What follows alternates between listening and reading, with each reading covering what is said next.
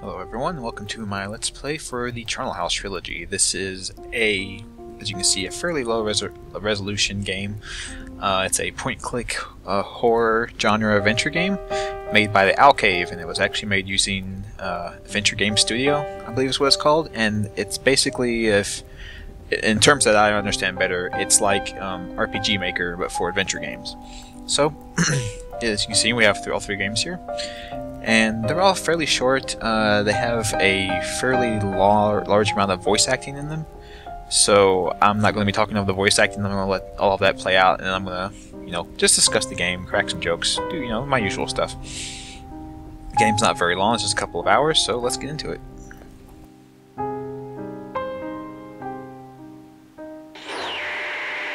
So, it's another good evening to you, my fellow cheated hearts of New York City. Good news! The blizzard's finally stopped. But the weatherman says there's a rainstorm coming. Just what we need, some good old-fashioned New York rain. So close your windows, lock your doors, wrap up warm and settle in for another evening with me, Kenna Martin, exclusively here on BC 304 FM. I'll be taking you all through the night and right up to the graveyard shift, because who ever heard of employment laws, huh? So to kick things off with a personal favorite of mine, here's Forever by Nervous Test Pilot.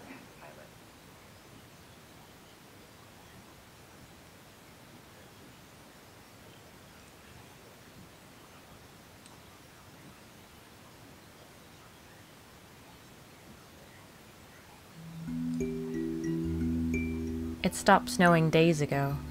I ran out of excuses not to go and see him. I don't want to think about this. Alright, and we get our tutorial. Left click is to interact with things, right click is to examine things. Very often this is the same thing for an object, but we'll get into that later. Also, I forgot to mention, but this game is called the Charnel House Trilogy, and a Charnel House is a place where you keep dead bodies, so you just know that good and fun things are going to happen soon. Gavin's old coat. It's been here well, the night he left, I guess. My birthday. Classy guy. I do wish he'd come and pick the damn thing up, though. Oh, Gavin. I don't really want to wear a coat indoors. My adorable little pot plant. Gavin used to call him Dave. I called him Gilbert. Gilbert it is. You should get used to that, and especially inside this apartment. You just quickly realize that her life is basically revolving around this guy that she had broken up with not too long ago, and she is completely not over him. There's something in amongst the fronds. I should get it free sometime. That's right, you completely should. In fact, you should do it right now. Ah, got it. Parcel I hadn't opened yet. Let's see. So you want to give up smoking, a self-help book by I. Burnett. Kinda wish I hadn't found this now. I'll just put it back where it was. Yeah, apparently she was, her boyfriend was attempting to get her to quit smoking, which she's not done, by the way. Books, games, a couple of CDs, very me, and an asthma inhaler, for some reason. No idea who left it here. Might have been Sophia. Hope she has another. Although since she hasn't been here for over a month, I guess she does. Well, it's either that or she's died, and the way you've been ducking your friends lately, either one of those is possible. My DVD collection. I'm not a huge movie buff. Gavin is, though. I think a few of these are his. I should probably give them back soon. Yeah, you probably should. And in case you haven't gotten the feeling for it just yet, she has a huge problem with doing things. She's had his coat here for, I think, the way she just talks about it, like for at least a couple of weeks or maybe even months. She has a parcel here in this potted plant, and she just puts it back in the potted plant. Her friend left her inhaler here, and she never gave it back to her. She has all these DVDs. Park the other day when she I won't saw give a them woman back. having a long animated conversation with herself, apparently. Nobody else around, but she was really going at it, arguing with air almost. She was a redhead like me too, a bit older though, and you know what I realized? That's me, that is. when I eventually get fired from the station and end up missing talking to you guys so much that I just go full throttle talking to myself instead. So to the anonymous woman talking to herself in Washington Square Park, I salute you. You gave one insecure DJ some hope for the future. People talking to The themselves, kitchen. that's just nuts. I'm not actually a bad cook. I just usually can't be bothered. Just like she can't be bothered right now. I'm pretty hungry, but I'll grab dinner in a bit. Got things to do first. She doesn't really. That's a lie. There's something behind the radiator. Maybe I can reach it. Oh my, is it another parcel? Ah, got it. A parcel I hadn't opened yet. Let's see.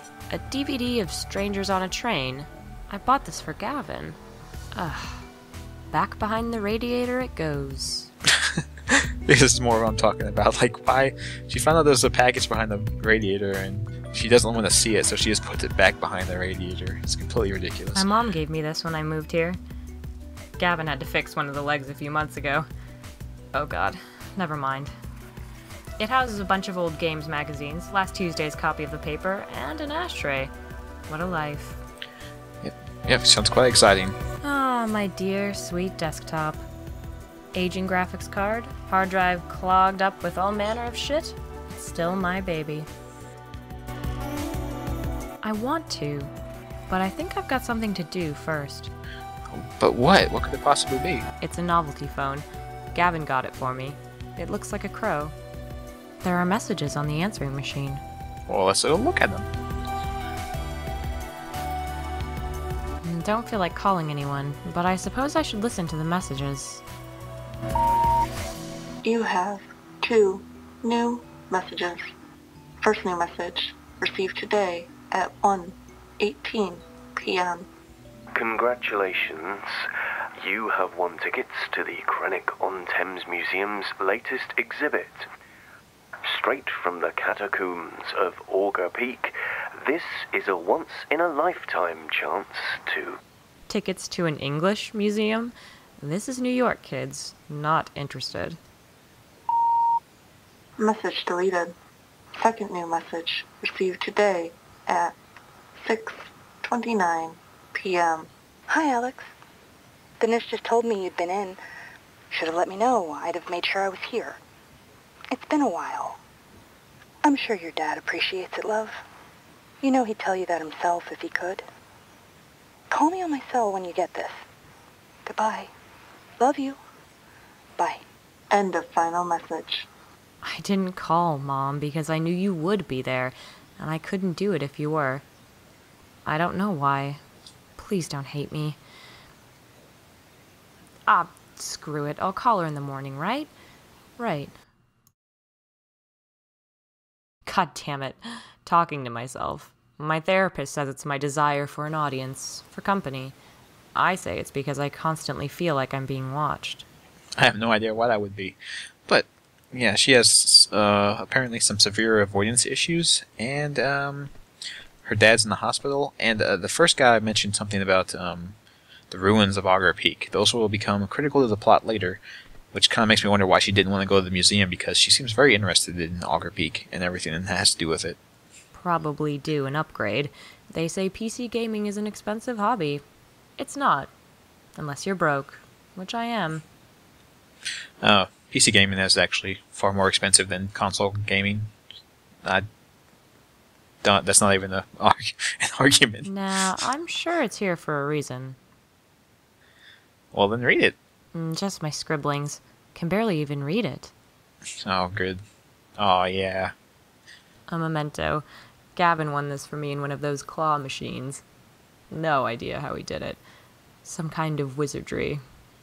He's into black magic for winning the little plastic dogs.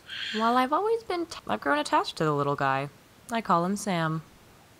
I apologize. While I've always been tempted to put it in the microwave, I think I'll leave it here for now. I've grown attached to the little guy. I call him Sam. Oh, little Sam. Okay, well, let's use the computer. The E key sticks, and there's a cigarette burn on page up, but I can't bring myself to part with it. I don't know why, really. A mouse. I really want a gaming one. Gavin always used to go on about the joy of basic, no-frills hardware. First thing tomorrow, I'm ordering a gaming mouse. And it has nothing to do with the fact that my boyfriend liked this mouse and I have to now get rid of it. I should turn the PC on first. Well, I was trying. You said you didn't want to. Power on. Good idea.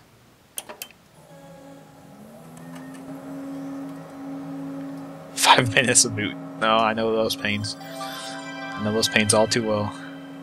It's a photo of me, with my friends Sophia, Isaiah, and Carly. And that asshole's there too. It was taken on my birthday a few months ago. Yeah, see, doing this to a picture is really petty, guys. You should, like, if you feel like doing this, just use a different picture. A photo of Gavin with his face scribbled out. Hey, a girl's entitled to the occasional petty, vindictive outburst, okay? Sure, if you say so, lady. And, you'll see, us two seem to be pretty close, and then this girl over here looks not too happy. Something going on with her. I'm not changing it. I kinda like bitter reminders. Wallowing in self-pity, that's great. Right, let's do this. Oh look, drama as my favorite reviewer gives a game a low score. Whatever, I've always loved his writing. Very personable, makes me feel like I know the guy. Oh well, no time for that now. Gotta track my package.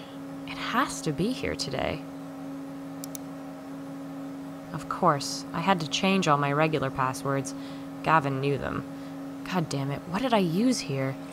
I think I wrote it down somewhere when I was drunk. Oh, yeah. That's a good life lesson for everyone here. You should not change your passwords while you are stinking drunk. You will forget them. Ah, here it is, I think. Anyway, that little pink flash up here at the top means that we've made critical progress to the plot, and we got an item that we really need. Nah. So let's read the post note. The writer walks the shores where love inscribed its final kiss. Time to read, Alex. Alright, so that is a hint that we need to go to the bookshelf over here. Come on, bookshelf. Come on. And try and find the item. The book. Let's do this then. The book that we were referencing. It's really difficult. Let's go ahead and take this Nah, inhaler. let's not get sidetracked with minor things like asthma. Oh my god, you need this inhaler later. Anyway, let's look at the books that we have to select. The Mirror by Graham Masterson. I remember this being pretty terrifying when I was a teenager. I wonder if it'd hold up. Sanctum by Madeline Rue. This just came out. I have an especially strong connection to her writing. I can't wait to read it. In fact, everyone should. Yeah.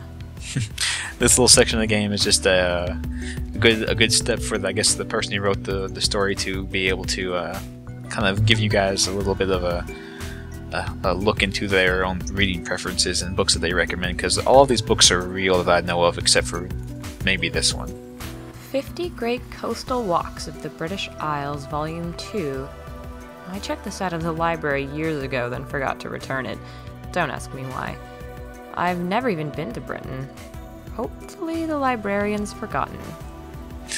Probably so. Now this book makes it sound like it fits what the riddle was for our password. However, no. Leaving Megalopolis by Gail Simone. I bought this because I loved her run on Secret Six, but I haven't had a chance to read it yet. Ayn Rand's Atlas Shrugged. A beautiful novel by an author whose beliefs I totally agree with. Just kidding. Rand was a fucking troll. I only bought this thing because of BioShock. Yeah, when the first time I heard that, I got a little bit worried. I thought that the writer was going to go on some rant about Ayn Randian ideals, but thankfully it did not. That would have been... I probably would have had to stop playing the game. Death, The High Cost of Living. Just one of my many Neil Gaiman books. All the onk-wearing wannabe teenage goth girls in the world can't kill my love of the endless. Also, who am I kidding? I was totally an onk-wearing wannabe teenage goth girl. Yeah, Neil Gaiman is an incredible author. If you haven't read anything by him, my own little book plugs here. If you haven't read anything by him, I would suggest American Gods. It's a very good book. Special Topics in Calamity Physics by Marisha Pessel. The only time I've wanted to slap and hug the main character at once. Good book. Louis Cassell's The Charnel House Burial. My prized first edition copy. The one memento from Gavin I'll never get rid of. Well, since the name of this book is very close to the name of the game, and it has links to do with Gavin and love and all that crap. Oh, Cassell, you are a strange and troubled man. I wonder whatever happened to you. And apparently that author is missing. For your graduation, I hope there will always be room in your spectacular mind for me. You are my island. Love you forever and always, Gavin. Yeah, I get it. Cassell famously became a hermit while writing this book. The island he moved to was called Augur Peak. I remember now. Augur Peak 1318. There we go. No problem. Easy to remember password, right? 1318. Also, apparently the guy who wrote this book just completely vanished off the face of the earth. I mention these things for no reason. I just thought it was interesting. I resent having to pay special delivery for train tickets, but I need them today. The next train isn't for 2 weeks. I can't wait that long.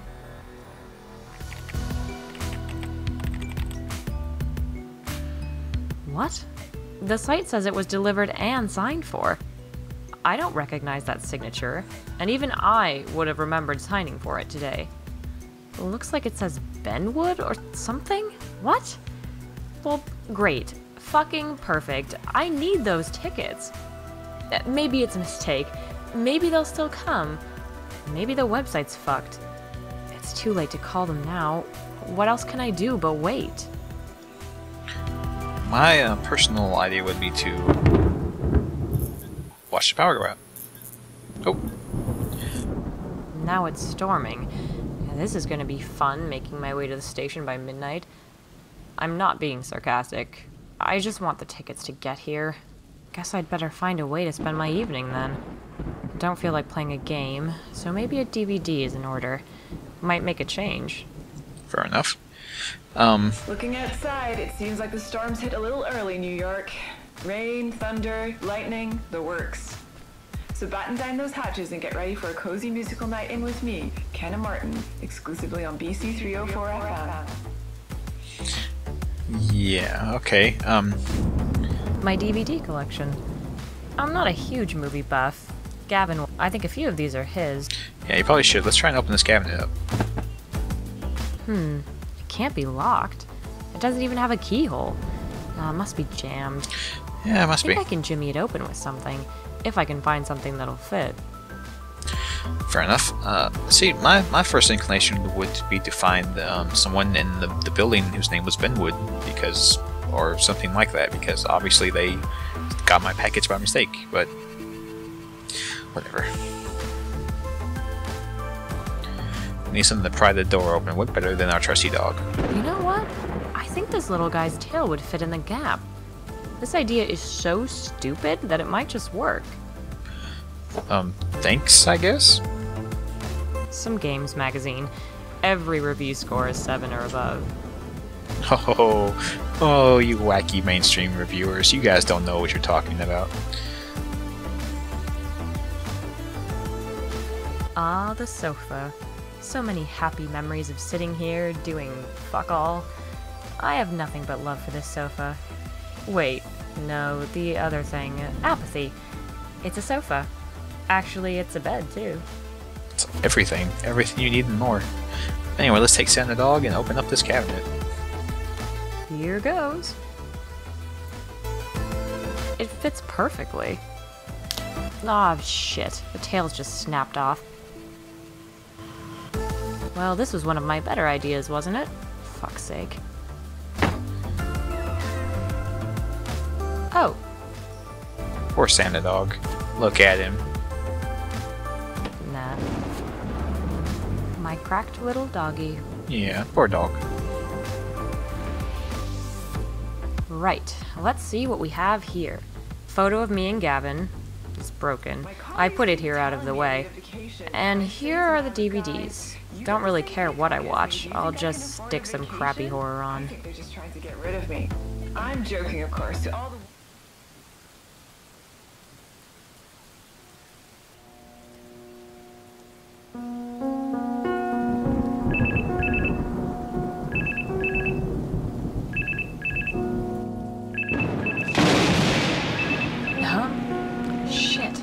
Fell asleep. Huh. On 8. Phone's ringing. Jump scares. Ooh, spooky.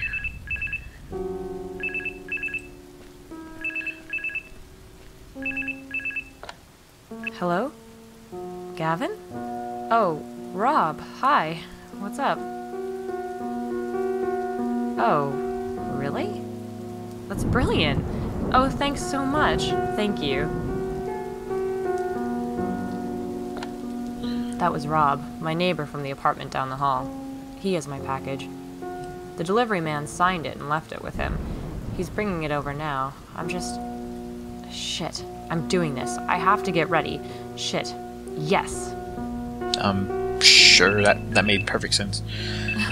What now, Rob? Forgotten where I live? Oh, it's gonna be something horrible. Hello? Yes? This is Alex Davenport speaking.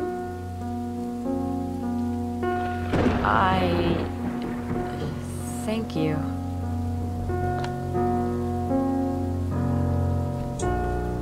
I can't breathe. I can't fucking breathe.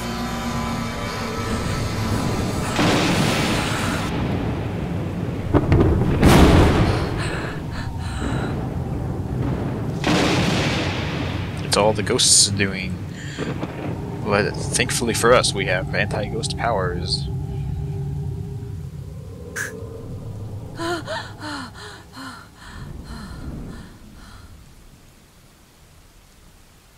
See, Halo beats Ghost every time.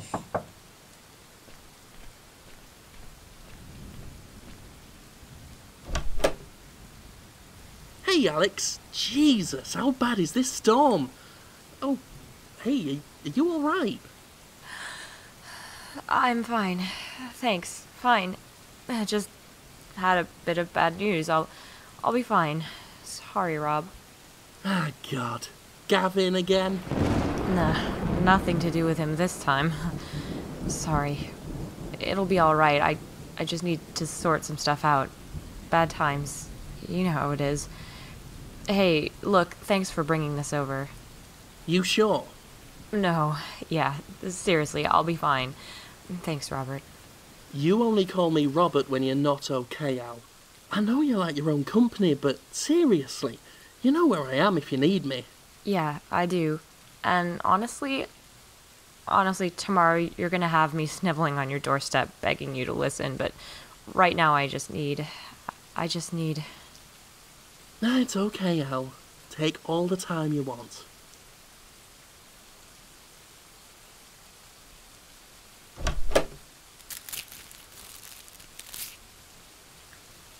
Wait, I won't be here tomorrow. Sorry, Rob, I'll call you. Please don't worry about me. I don't want to think about anything right now. Days are endless. I need to get ready to leave. There's always tomorrow. I'll call Mom tomorrow, too.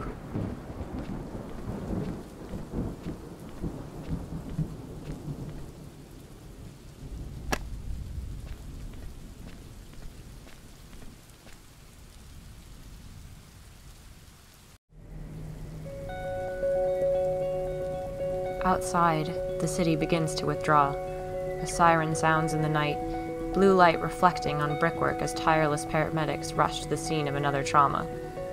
On the pavement below, a woman hurries home, casting furtive glances over her shoulder as she pulls her coat tight around herself, the rain beating patterns on the fabric. A car drives past, music disturbing the peace. The woman looks at the man in the car. He turns the music down, calls something out as he passes. I see the woman start to walk faster. She flinches at the thunder. The car drives off. Another set of sirens now. Somewhere in the distance, the city is drowning. This is where we live. This is our world. Ebb and flow, endless, forever. It's the perfect time for loneliness. The perfect time to indulge the selfish, petulant monologues of the dispossessed. But sometimes it's just like this, you know? Sometimes we can't help it. Sometimes we don't want to go out and hang out with your friends. Sometimes we don't want to talk. Sometimes we just want to wallow. You don't know me. You never fucking knew me. Go fuck yourself, you judgmental, self-righteous prick. Cat, I'll see you soon. So that's a little bit of emo goth pretentiousness, but that's okay. That's just where she's at in her life right now. Also, I mentioned that Jim Sterling does voice acting in this game. Yeah, he's good old Rob. He's in case you don't know who Jim Sterling is, he's a scary ghost who reads books from bookshelves. No, he's a YouTuber who does game reviews and other things.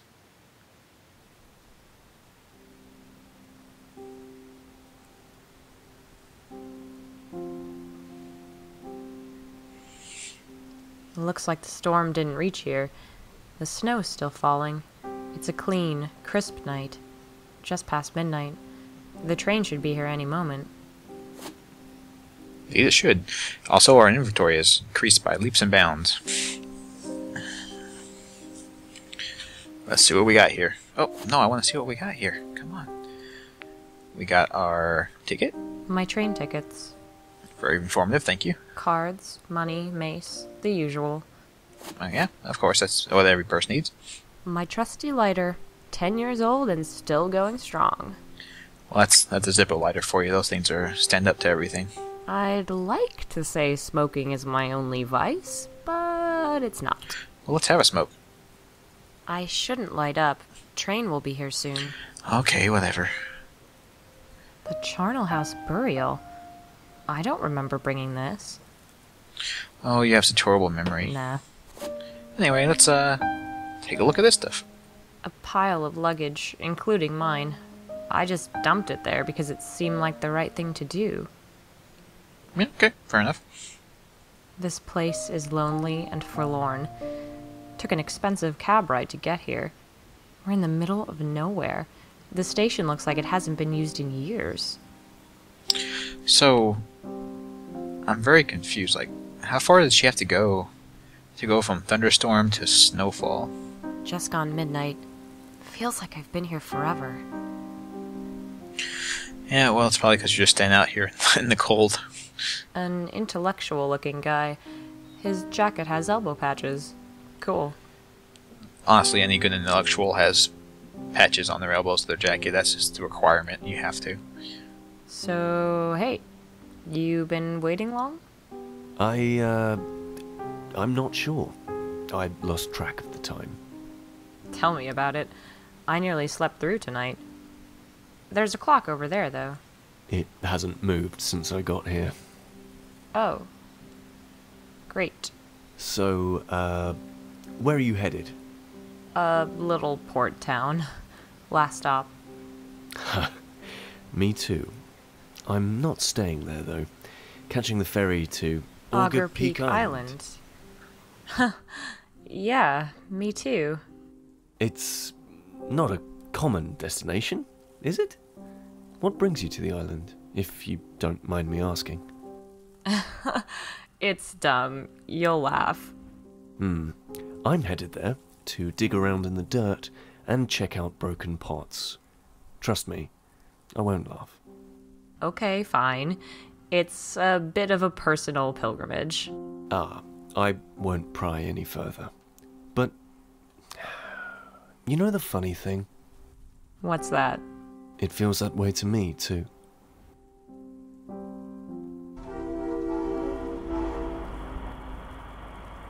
Train should be here soon.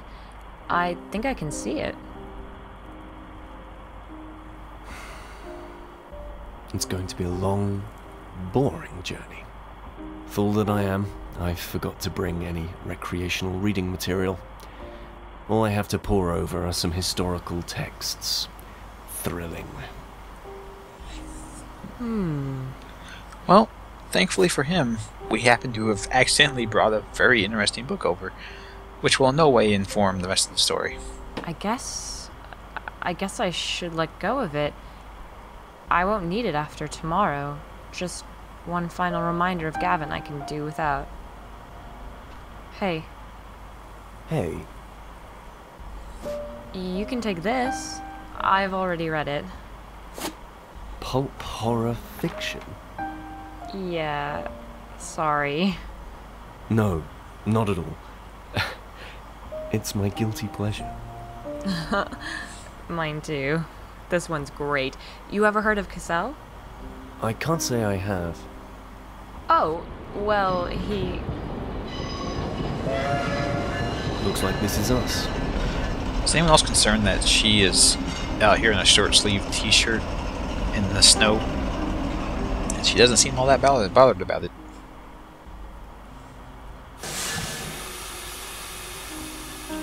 Don't think it's quite the appropriate attire. 2 passengers.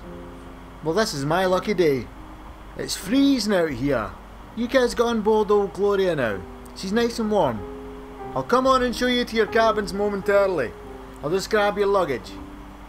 Off you go now. Oh, she left her poor little doggy behind in the snow. No love or care for him at all. It's a shame.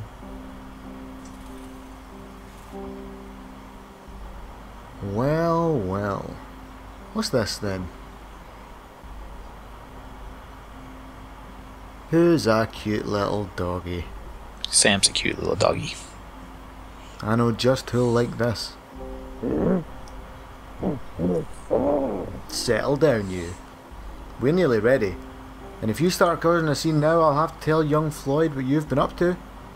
And we both know what'll happen then. That's it. There's a good boy. You just be a good wee writer and wait, watch and listen like you always do. It'll be over soon and you'll be back home before you know it. I can sort of get the feeling this train's not on the up and up. Aye, I reckon so. Yep. You're right, Mr. Raven. Let me break your neck. I guess it's going to be for the pies later? Gonna bake blackbirds into a pie, I guess? I don't know.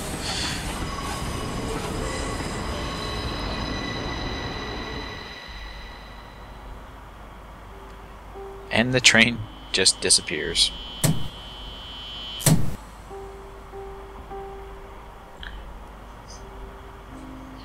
I don't know, guys. I think there's something suspicious going on.